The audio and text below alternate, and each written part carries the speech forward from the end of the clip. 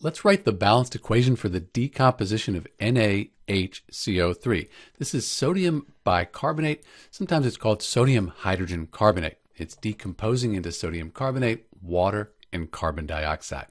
We'll also look at the type of reaction and then write the states. Let's start with the type of reaction. We have this one compound here, and it's breaking down into multiple compounds. That makes this a decomposition reaction. Let's balance the equation. We have one sodium, one hydrogen, and one carbon in the reactants. And then we have the 3 oxygen atoms. In the products, we have 2 sodium atoms. Hydrogen, we have 2. Carbon, we have 1. And don't forget the 1 in the carbon dioxide. That's 2. Oxygen, we have 3 plus 1 plus 2. That equals 6.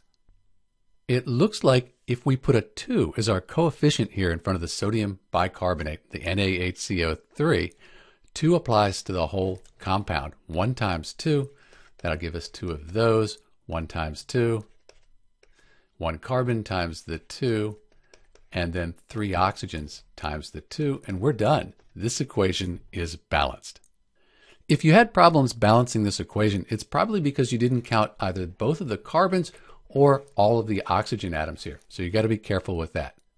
If we're to write the states, we start out with the solid here, and we end up with solid sodium carbonate, but because we'll have to heat this up, water, that'll most likely be a gas, at least initially, and carbon dioxide, that's a gas as well. This is Dr. B with the balanced equation for NaHCO3 decomposing into this sodium carbonate, water, and carbon dioxide. The type of reaction? Decomposition. Thanks for watching.